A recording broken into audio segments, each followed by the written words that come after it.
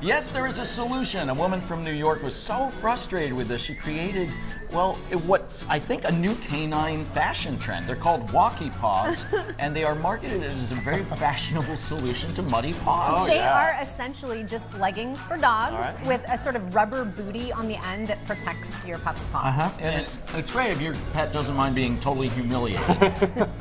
As you'd expect, they come in many patterns and colors, so your pet can be the envy of every dog park.